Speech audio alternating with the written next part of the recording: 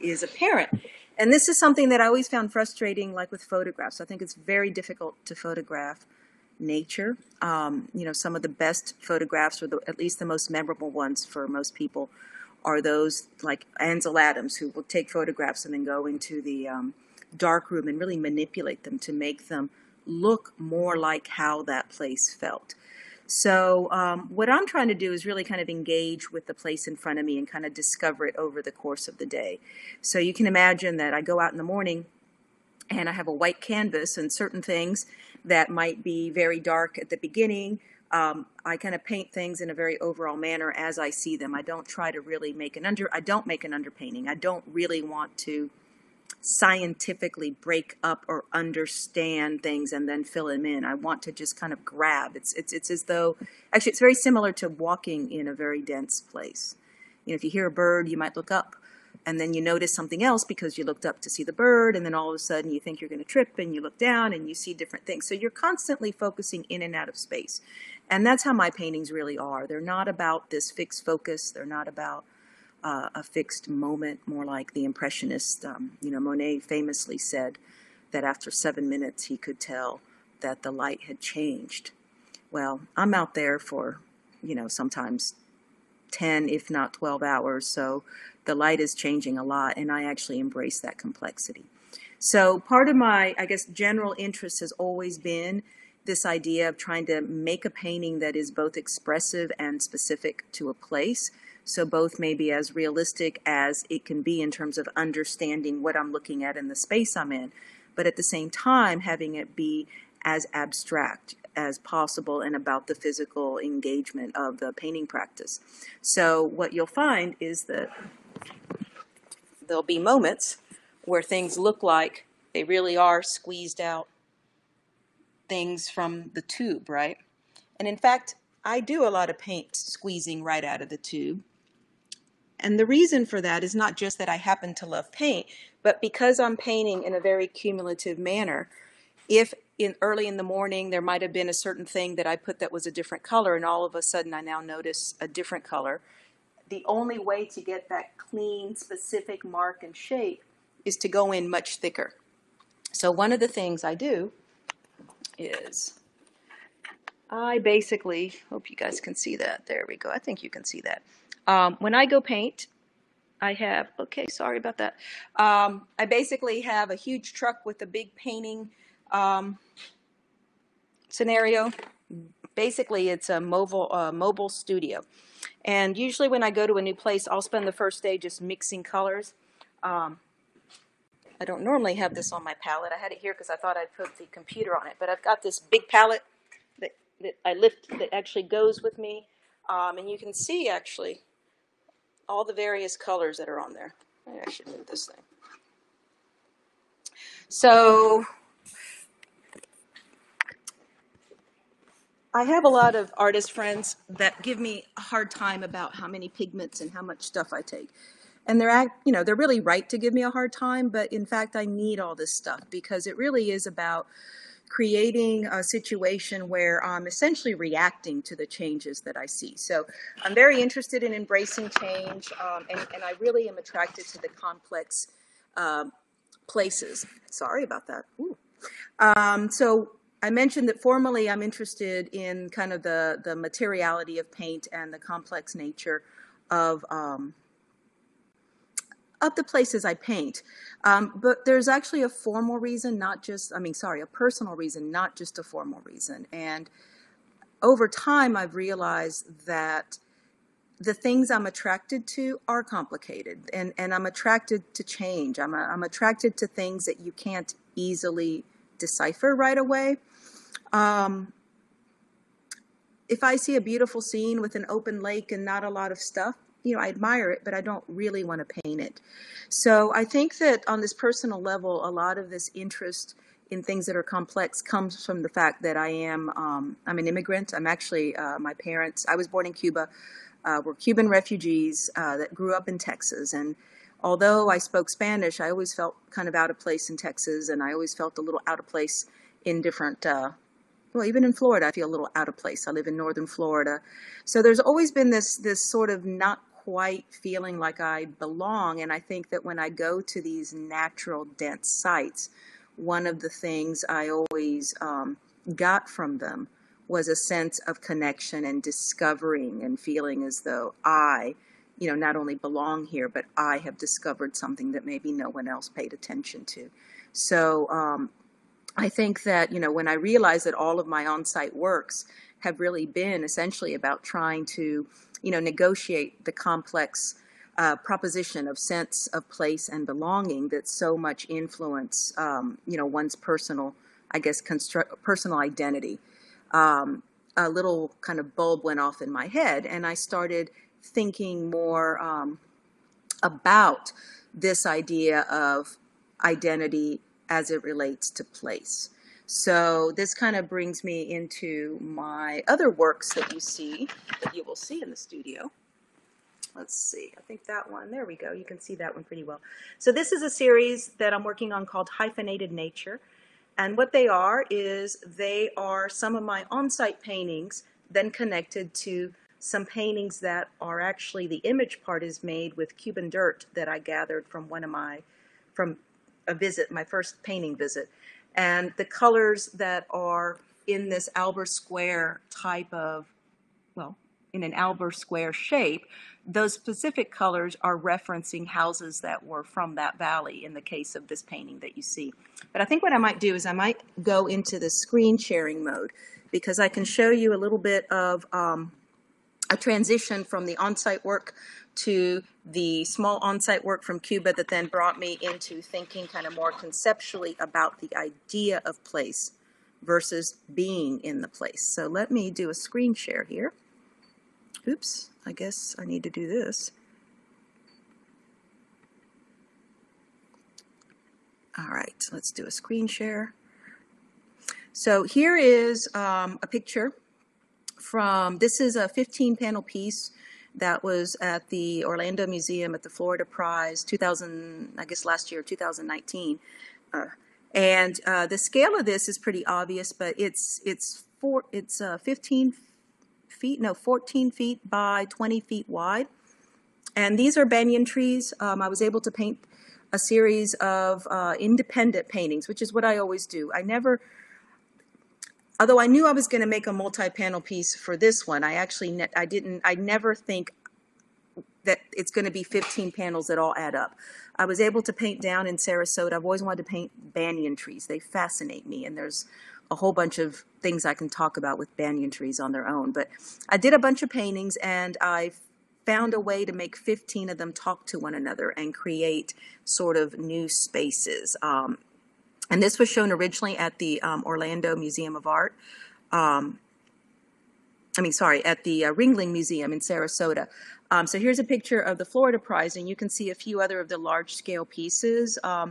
So I don't always paint super, super large, but because I paint on site, one thing I want to point out is the widest I can put in my truck is 4 feet. So I'm kind of limited to 5 by 4 foot canvas, right, as the largest individual one. So I've always wanted to be able to paint larger, and the way to do that has been through these kind of diptychs and triptychs and so forth. So here's an example of a triptych. So these are 5 by 4 foot paintings, and I just want you to notice that these paintings, as I mentioned, they're all done individually.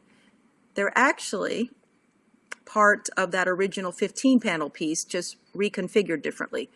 So here's a close-up of that 15-panel piece. And here I just want to point out that if you notice the kind of intersections in the middle where the various panels meet, I really love discovering, as I mentioned, I love discovering, what nature reveals over time.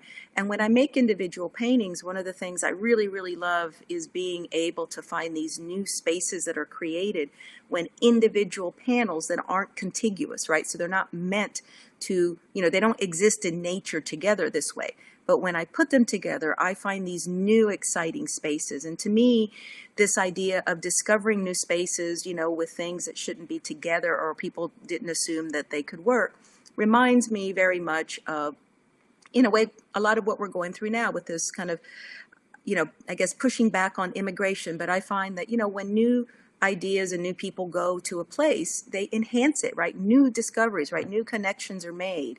You know, you don't lose any of the stuff that was already there. You just find new things. And so this particular painting is called Fluid Perceptions, Banyan as Metaphor. And I think it very much talks about the formal and the kind of personal ideas of what a banyan tree and this idea of reconfiguring and finding new spaces can be.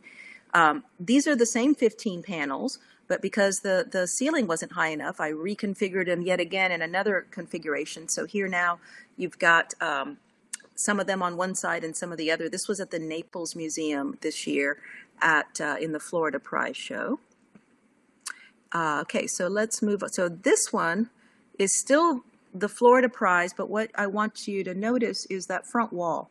That front wall has, I've never been able to work in Cuba. I've only been able to go back to Cuba 5 times because there's actually a lot of restrictions on Cubans that were born there but left before 1971. There's still lots of political garbage going on. So I was finally able to paint in Pinar del Rio. I'd done a lot of research on Cuban artists, landscape artists in particular, because my family almost was not able to leave Cuba. So I almost would have been a person who would have been part of this Cuban painting history. And so I basically found as many images and did as much research as I could. And it was very apparent that all the important artists painted in Pinar del Rio. So I went and painted in Pinar del Rio for 2 weeks.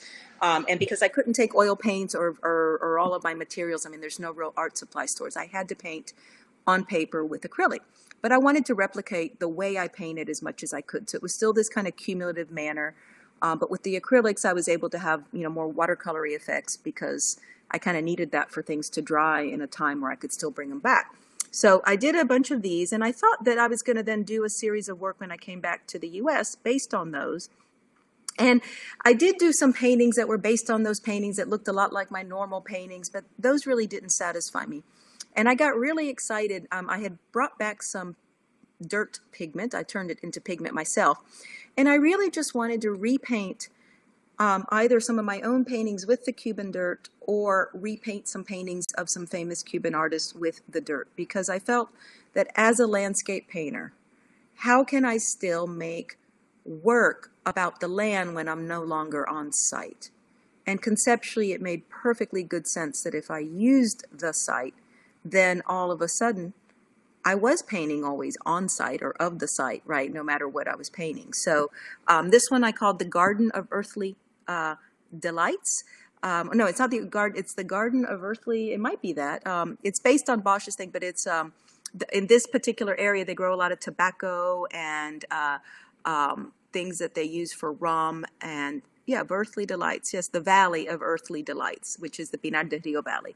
And then from there, I started thinking about my modernist Bauhausian upbringing in college and how I was always sort of fighting, you know, I didn't like symmetry and I didn't like hard edges. And so although I loved color theory and I loved a lot of things about the kind of Bauhausian schooling, I always wanted to sort of break the grid and just, you know, have to be different in that way because there was something too confining about it. So here's a series I did called Homage to Viñales, and it's made with Cuban dirt. And you can see that although I do embrace the grid quite a bit, it's still a little bit broken.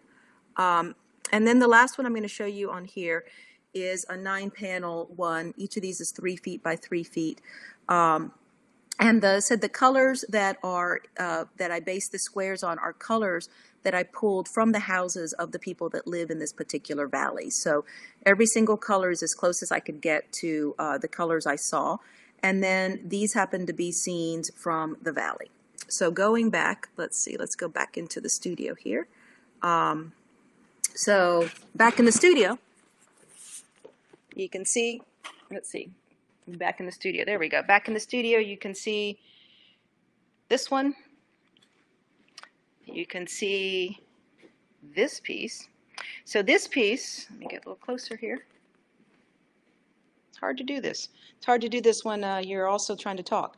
So this piece are 2 on-site paintings from northern Florida, but the central piece is actually, so what I did here is instead of pulling the colors from the houses from Viñales, since the 2 paintings around it are from northern Florida, what I did is I pulled some colors from my own painting. And then the painting that's in the middle is one of the paintings from it's a very famous painting in the Cuban National Museum. It was one of my favorites when I visited. So what I've done is I basically have a lot of research, a lot of books. I'll pull out the image so you can see it. Let's see if this works here. So in this book, there's this image by Carta. So I took elements from there, not just because I love this painting, but I also thought that it directly related to my paintings. So essentially I'm repainting paintings that are from the Cuban landscape, famous paintings in the Cuban landscape tradition, and sort of hyphenating them with my own work. Here's slightly different but similar example from Hyphenated Nature. This was an on-site piece I did in Washington State of the Skykomish River and its flowing waters, and I think you can see how nice and fun and thick that is. On-site painting. And then this is, because this is about rushing waters and rocks, I'm fascinated by the rocks in that place. I thought this is a little different. It's not a famous painting, but it's El Moro, which people who know the Havana harbor or anything about Havana would probably know about El Moro. El Moro is a very famous, oh my gosh, now I'm escaping, we have one in St. Augustine, fort, right, that's on this large rock that protrudes and really protects the Havana harbor. So I wanted an image of water sort of clashing on that rocks and pulling the colors out of the painting on that one. So let's see.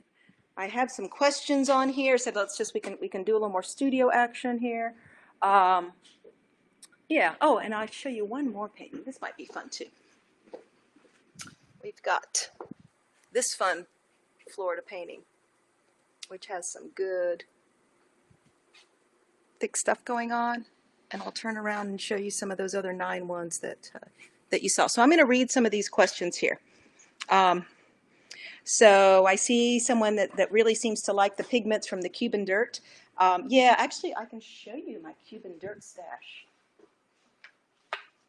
I've got a bunch of this Viñales, ground Viñales dirt.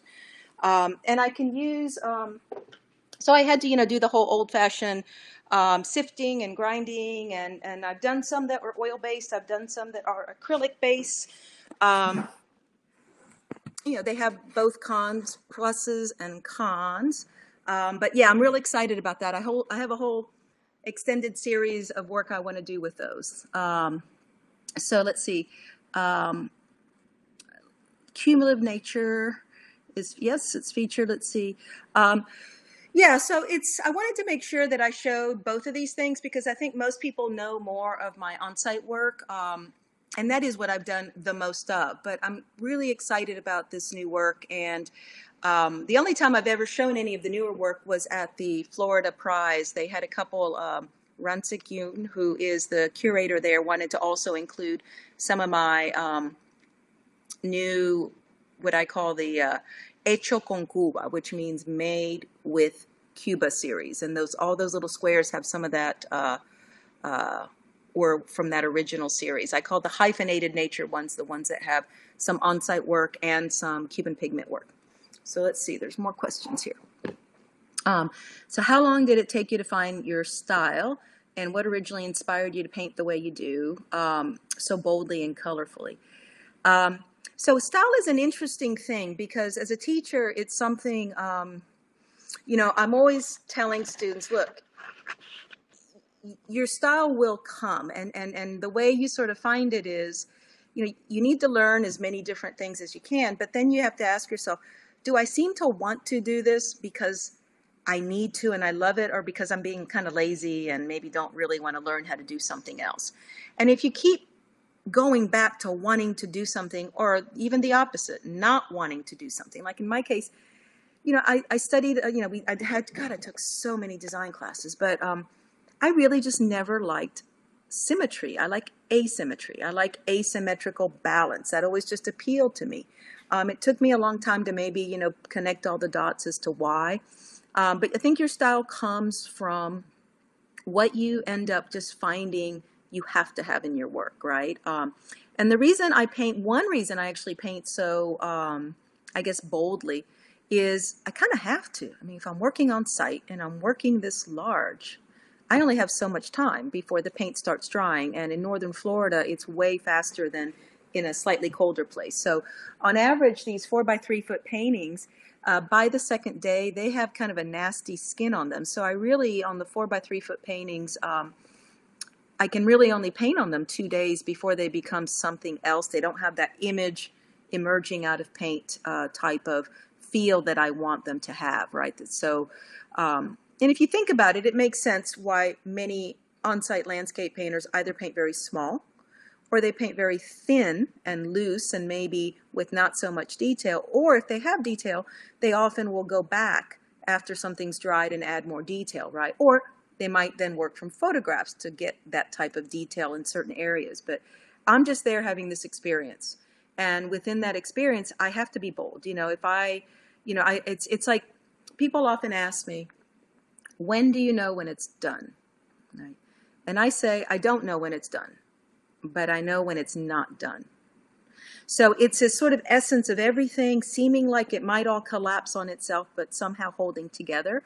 And kind of going back to maybe, you know, my roots, having grown up in a household where everything was about what was expected or happening or should have been happening in Cuba, but yet I wasn't living in Cuba. You know, it was a weird, it was like I needed to assimilate, but I really couldn't. And the family, you know, I think this is something that happens with a lot of immigrant families, that it's like we're torn between trying to keep with something that doesn't quite gel where you are now and finding kind of that balance. So I think this idea of having things that seem like that you can't quite make sense of them and still making it make sense is something that's always interested me.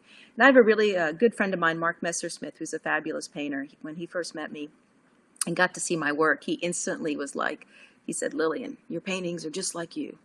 That from a distance, they all make sense and hold up, but up close, they're like crazy." And he meant that, you know, in a good way. So let's see. I have a couple more questions. Can you talk more about your family in Cuba and how that relates to your practice working with nature?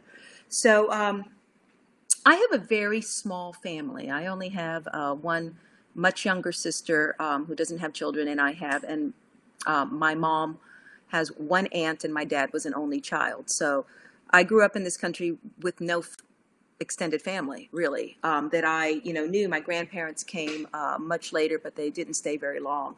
So, and my parents have been, my dad's been, he passed away quite a long time ago. So when I first got to meet my family in 1999, it was really shocking to me because I thought I would have absolutely no connection to Cuba because I left when I was 3 years old and we came to this country. When I was 5, I learned to speak English in San Antonio, Texas. I lived in Texas 30 years. So when I went to Cuba, I was actually very shocked at how, like, at home I felt. But I could only go for, I think it was 2 weeks or something I went for the first time. And then this was 1999. And after that,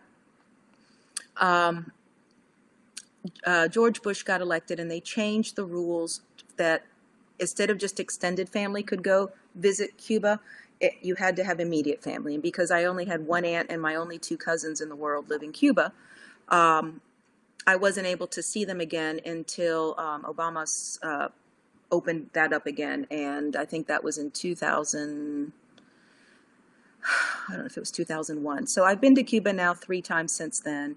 But this last time was the first time I got to paint. And the connection, I guess maybe one of the other connections that I discovered was I have a great uncle called Juan Tomás Roig, and he is a famous botanist, or was a famous botanist in Cuba. He died in 1972. But they still use several of the books he wrote on covering all the endemic plants. And so I was fascinated by that, and I was able in this last trip to go to the Juan Tomás Roig experimental station. And a whole bunch of new work is cooking that is not, I'm not showing you in the studio, but I can show you. I can show you a couple things.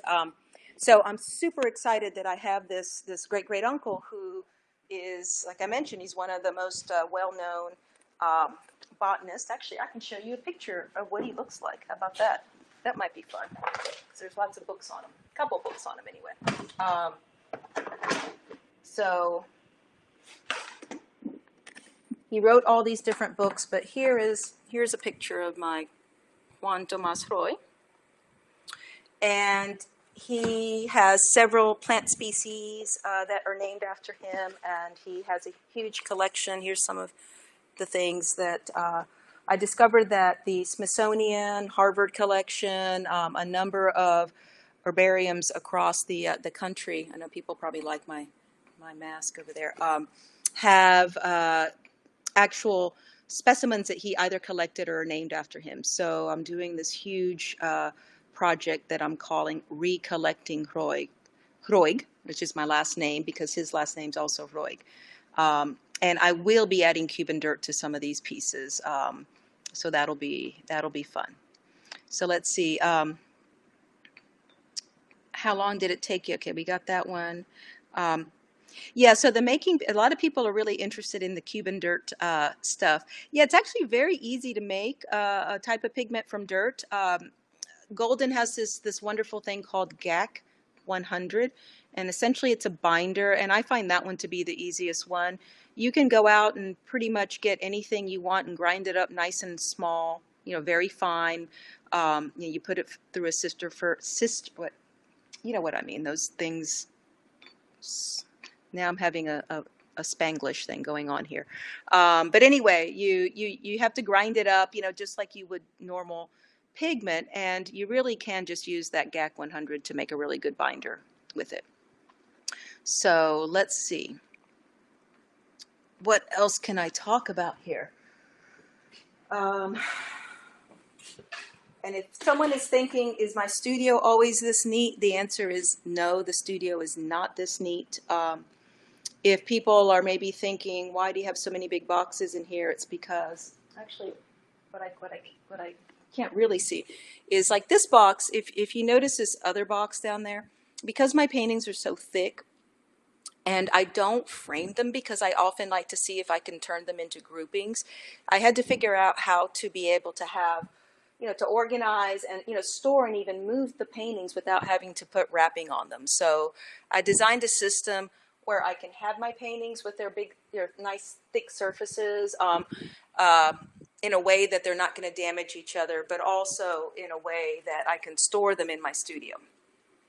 So here's a fun. So I know sometimes people ask if I work with my fingers as well as squeezing things out, and the answer is yes. I don't start with my fingers. I start with brushes, and I tend to move on to fingers because I do wear gloves, but the fingers allow me to kind of lift something and put it right on the color without lifting the color up. And then the tube is the most aggressive way that I can do that. But, that's pretty much what I do. I go out, at least with this piece in particular, I go out and I'll paint all day, and then I'll come back out the next day and go, oh my gosh, it looks so different. And that's really the hardest part, is not the first day, it's that second day, because the second day you now have enough, you have a lot on this painting. But in the morning, it looks very different than when you finally got to the point where you had a lot on it in the late afternoon. So then the decision is, what do you keep and what do you change? Because you're not seeing the same thing that's there. So really what I'm painting is that it's not any moment. It's this idea of the experience of the day and what does that actually look like. And I don't really know. But at the end, I have a painting that looks like something that does seem right and like what I did experience. So I know a lot of people want to see them in person, and it's true. I mean, I know all artists to some degree will say that it's very difficult reproducing their work. It's much better in real life. But I mean, I've even had curators who knew my work pretty well, and when the work arrived, they were even shocked at how much more, I guess, visceral it was in real life. So yeah, it's let's see what shows are coming up. Well, I guess that depends on when COVID seems to, might be over some. I'm not sure. There might have been something at the FSU Museum. I'm always looking for interesting shows to be in, so I definitely hoard a little bit of work. I've got all those banyan trees I'd love to continue to show, and that is something I always try to tell students is that it is good to try to have, some work available. So when you are asked to have a show, it's, especially in my case, I can't just run out and make a painting necessarily at any time. I really do have to have some extended time.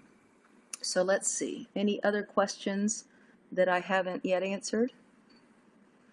And I'm not even sure how well I'm doing with time. Let's see, it's 8:32. So Melissa, am I doing okay with time? I think so. Maybe what I can do is I can do some close-ups. I can do some.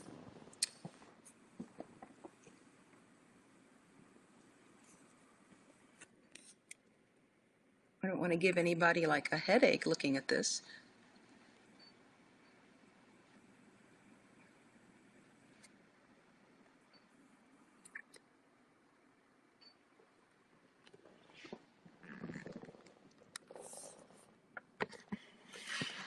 So let's see, there's a question here.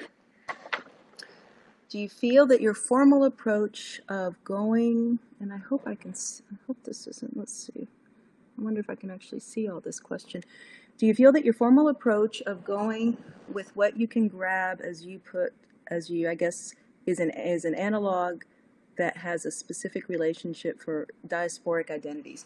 Yeah, no, I absolutely do. And what's interesting about that question is that, I'm 53 years old, and when I was going to school, this would have been the 80s, I didn't have the language that there is now. I didn't know I was trying to essentially, maybe decolonize, the curriculum in many ways. But I always, when my teachers would say, use more gray, or, why are you trying to use everything in the kitchen sink? I knew why they were saying that to some degree, but I was still offended enough by it that my attitude is, I'll show you. I want to use it. I can imagine everything in the kitchen sink actually being really interesting.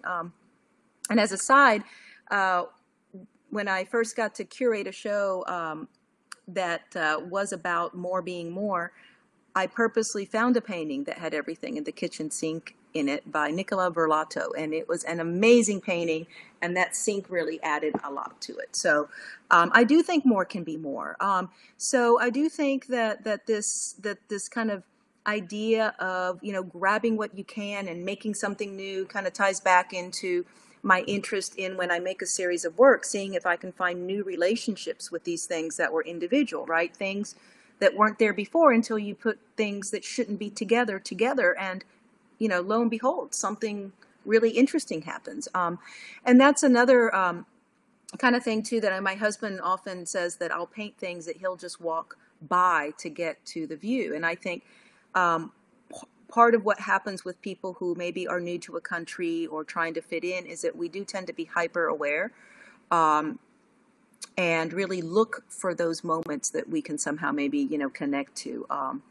But also growing up or knowing about that kind of frugality that Cubans have, you gotta, you don't want to throw anything away. You want to make do. And maybe that's one reason I work cumulative. Like, I never scrape anything off. I just put more stuff on. So, but I didn't realize all of this, kind of going back to Pierre's question, I didn't realize all of this really until I was kind of later, because then I'm like, wow, maybe my work, all this stuff I talk about in a formal context is really deep inside in this sort of onion of my work. It all connects back to my personal, I guess, identity.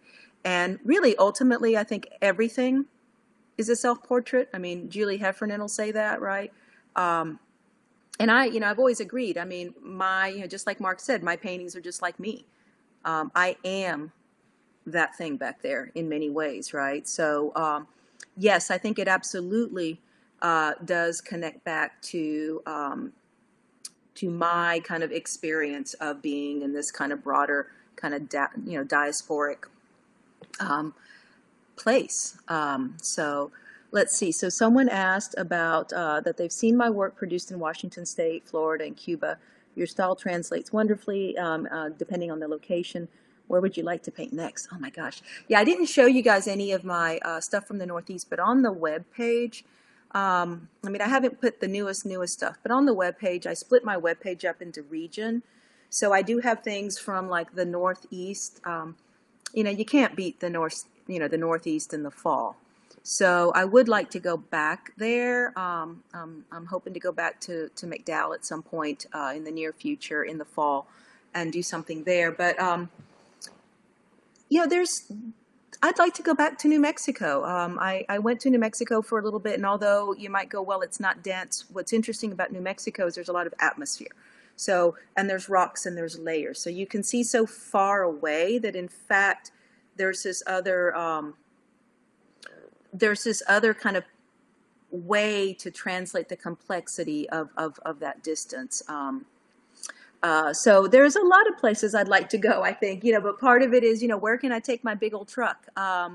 Because that is a challenge I have, that there's some pretty interesting residencies in different places, but if I can't really take my truck and kind of paint all day without being, you know, on private property, worried about being shot or, you know, being surrounded by concrete, that can be a problem. So, but I want to go back up to Maine. Maine was pretty interesting. I love painting in Florida in the winter. You know, it's pretty miserable in the summer. So hence, you know, one of the things I do tend to do in the summer is try to go somewhere where it's a little cooler. But if anyone has any suggestions, ideas, or if they know anyone that has lots of property that they don't mind me painting on, I know about some of the parks. Some of the parks are interesting, but they may not quite work for what I do. But always interested to go to a place that I can stay at least about 2 weeks is ideal. You know, it was really beautiful. I got to have a show at the Huntsville Museum, and when a museum invites me to have a show, what I like to do is I like to then ask them if there's a place that I could go to paint for a week or two, you know, someone's ranch or a park or, you know, just some place I can have access to. And then that way I can have a piece that is made from the region that I'm showing. And that happened when I showed at the Huntsville Museum. I got to paint in a place just north of Huntsville called Paint Rock. And that was amazing. That part of northern Alabama was really beautiful with hills and sinkholes, and it was just really pretty amazing. And I was very honored that the museum purchased the piece that I painted in Paint Rock, which is in the permanent collection of the Huntsville Museum. So that's always fun when I can do that. I had a show at the Polk Museum, and they got me hooked up with the Disney Nature Preserve, which is in Kissimmee, Florida. And I got to go out there and paint for, it was a week or maybe 10 days, and I made a diptych that was in that show at the Polk Museum. So that's always fun for me to do. So I see that you guys have the website up there. Yeah, you just get to spell my name and it should pop up. So someone is saying that they lived in New England and New Mexico and they understand my desire to go back. You know, there's so many beautiful parts, you know, in the world, but in this country. I mean, I love driving for some reason. Maybe it's, and it's actually kind of interesting because this summer I drove to Washington, and I had one of those little, I looked on Google Maps, and it's 3,500 miles from Florida to Washington State where I was painting, and then back. And people often go, oh my God, that's crazy. How can you do that? But I have to say, I enjoy it. You know, I love when you go through the different states. Like, I can always tell as soon as you're getting close to New Mexico, you feel it. It looks so different. No matter what part of Texas you're cutting in, when you get close to New Mexico, it changes. You know, Wyoming has its own special thing. You know, Texas was its own interesting animal in many ways. I mean, you go down to Big Bend, and it's very different. So I encourage people to go on road trips. I think people don't do it as much as we used to. But it's really a great thing that this country is so different. And if you really can take a road trip, for me, a road trip with a destination to paint is the ideal. So, let's see. Lots of nice comments. Not too many questions, but I think I might be. Let's see. I talk a lot. I know that. See, I don't know what to do other than. Actually, that's kind of fun having my bun in there. One thing that I do encourage people to do with my paintings is to look at them far away, because far away, they really are a different experience than up close. And that's part of what I hope, that far away, they do hold together, like Mark say, they look specific and naturalistic, right? And even realistic, if you want to use that word, illusionistic. But up close, you might go, oh my gosh, did she really just stick her finger in that or blob that out? And I said, usually the answer is yes, she did. And then there's kind of that fun, recognition of the materiality of the surface and the process of painting. So I have a question about how has the last few months affected your work, and have you used this to benefit, or has it been used to benefit my practice? So it's actually, that's an interesting question, because it actually affected me differently than I thought. I kind of thought that maybe, I'd have more time to paint on site. But one of the things that happened was that the national parks got closed, as we all remember. And I realized that I needed to figure out how to paint in the studio. And so since I had started that series of Hecho con Cuba, and the Viñales series, the ones that I showed you in the slide talk, actually, like, what happened was, oops, I guess we don't need to do that. Let's do a screen share again. I was at the, after I came back from Cuba, that would have been February, March 2017, I had a residency at the Joan Mitchell Center in New Orleans. And in anticipating this, I knew, since this is a fairly short residency, it's for 3 weeks, I knew that I wasn't going to have enough time to really paint on site. And also, part of this residency is to make connections with other artists, and they have this beautiful space. So I thought, if I'm going to spend all my time in New Orleans being on-site painting, what's really the point of being in this group and in this space? So I wanted to make work in the studio. So that's when I started experimenting with the dirt and these albers. So this is part of that Hecho con Cuba, homage to Viñales. So going back to the pandemic, when I came, when it was clear that things were closing down and I couldn't just go out and paint, I was like, oh, I better figure out how to paint in the studio.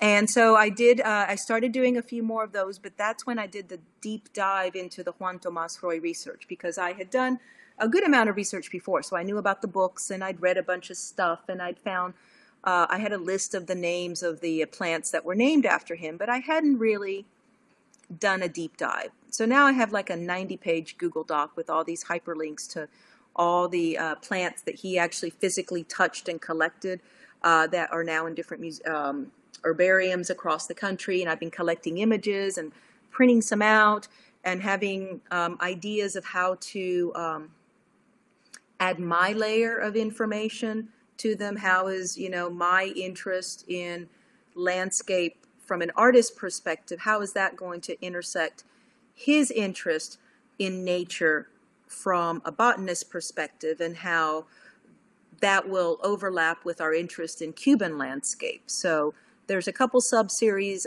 building up from that research, but that was the outcome of the coronavirus. I wasn't planning on creating a 90-page document with, basically everything he's ever collected. And now I have that. So I have all these images that I will be now working for the next probably a couple years. I mean, not solely on that work. I'll still be doing this stuff. But that's really how the pandemic has affected me. I had to be inside, and so I was on the computer doing research. And there's a lot out there. So can you share what you're working on? Well, so I am always working on, this is actually... I am still working on these. I've got more of these hyphenated nature ones. There's a few more things I might do to these, but you can see the dirt. You can see the nice lumpy dirt there. So I am doing wonder if you can kind of see how, this one's not quite done yet. So there's more of these, but the research is I've printed out a whole bunch of prints from several subgroups of the. These are small prints. I have large prints in another place. I didn't want to bring them out to the studio, but there's the first group of work that I'm going to paint on and do things to are a series of works that were named after my great uncle Juan Tomás Roig. So they're like this one. This one is called Terrafugt whatever Roigi. This one is Turferta Roigi. This one is Dorisontia Roigi. So I have a series of plants that he actually physically collected. So it says here, collected by Juan Tomás Roig. This one is Brosamia Roigi. So I'm thinking about this idea of phenotypical plasticity, which is a term primarily used in plants, but it can be applied to human behavior. And what it basically is how and actually Pierre really liked this. It's basically the idea of how plants adapt, and it's not quite adapt, they don't really use that word adapt, but how they're able to survive in places that aren't the ideal, right, or not necessarily, so not quite the endemic place. So I really thought, wow, this is how people, how immigrants really deal with things, is we use our phenotypical plasticity to figure out, we can't change it at the genetic level, but we are figuring out how to adopt, not fully assimilate, but somehow adopt to a place that's not our natural environment or not the ideal environment for our genotypical, I guess, identity. And so that's really kind of my overarching idea, is I'm going to somehow adapt these. So one of the things I have in mind is I want to start a garden because in Tallahassee things freeze. So what I'm going to try to do is I have a list of plants that are in the same family. I've found the ones that are the closest to what some of these plants that are very rare and endemic to Cuba, so I can't actually grow them, let alone, I can't even get a document of these, so I'll just, I'll touch by him. I'm going to try to plant these in my garden and paint things that are from the family that are similar. I'm also going to, so there's a series of things I'm doing, but they're going to be studio-based, conceptually based, and based on, a lot of these Roigi specimens that I'm fascinated by. So let's see. So can I describe a little more how repainting paintings from the Cuban landscape tradition works with the conception of hyphenation? For me, the first time I saw contemporary Cuban art was at a show. Actually, it was when I was in graduate school, and it was I think in the Bronx Museum. I read somewhere that there was a show of contemporary art, and I jumped on the train to go see it. And I thought this show was going to be so embraced by the Cuban community because I had heard so much about censorship and this and that. And I saw this show, and I thought, oh my gosh, these Cuban artists are really they're really criticizing. They're really like saying stuff that's not like Castro's great. They're saying Cuba's great, but they were being critical of the government. And that kind of took me back because that went against kind of what I was expecting. So since that moment, I got to actually meet a number of actual Cuban artists that were close to my age at another big show at Marilyn Zetlin at Arizona State University had a big show, I think in 1980, no, not 87, that would have been 97, at ASU. And I met a lot of artists that were my age. They would have been my peers. And so this idea of me as an artist, had my parents not left Cuba, these would have been my peers, right? So I feel as though there's a little bit of me that still is wanting to think, what would my work have looked like had I been there? Would I still have been a landscape painter? Probably not, because I would have had different conditions that I might have been fighting against, and also kind of different schooling, so it would have been different. But given that I'm here, I still kind of maybe think about, if I were a Cuban landscape painter, how do I insert myself in the tradition of Cuban landscape painting? Because I'm here, not there. But I want to literally, walk in people's footsteps, the famous artists, which I did when I painted those acrylic on paper paintings. But by repainting the paintings of the Cuban painters, I find that that is just another way to just feel like I'm making a connection to a history, a heritage that I have, but really have not very much been allowed to access, right? So maybe it's just kind of more of a personal thing. But yeah, that's so I am going through. I have a list of landscape artists that are in the Havana Museum that I have seen that I felt were very strong. I also have another series of work that's based on famous paintings from the Viñales Valley. And another kind of interesting thing about the Roy pieces is certain ones of these other botanists went later, because most of these he collected between, I would say, 1917 and 1935. So later on, a number of people went and recollected some of these Roig specimens, and they actually have GPS markers, or at least you can get close to where they're found. So I'm hoping that on a future trip, I can go back and actually try to find, with a GPS thing, the actual location where some of these plants some specimen samples were taken, and then I want to paint those actually at the site, right? So that's, I have lots of things kind of trying to get me to make connections that I feel I don't have. So, so it seems like I have 5 minutes left for one last question. I have a lot of nice comments. Thank you. Let's see. Do you ever get overwhelmed when you make these large paintings? And if you do, how do you fight through that? I absolutely get overwhelmed. But, honestly, I'm kind of overwhelmed all the time. And I've just learned to kind of become fairly comfortable with complexity. And, I don't want to say I go with the flow, because I'm definitely a person who wants to try to have some order where that can happen. And maybe a quick just example of that is, and I tell this to my students, when I'm painting, it is a bit of a disorder, but if you notice my palette, notice how I've got my greens, I've got my yellows, right? You look at my palette here, everything is in a spectral manner, right? So it's like where I can have some order, so that when I'm painting, I can just sort of be in the moment and hope that somehow, as I'm reacting, something that I see goes, wow, that really kind of makes sense. So yeah, I'm always trying to, try to have some order somewhere and then go crazy. So yeah, I get overwhelmed, but that's part of the discovering, right? You kind of have to, if you don't go out on an adventure, go to a new place, you'll never discover anything new, right? So, yes. And I think, let's see, I think that might be the last question. So everything, yeah. So there you have it. Oh, and I do want to show my mask. This is a person who likes a lot on a mask.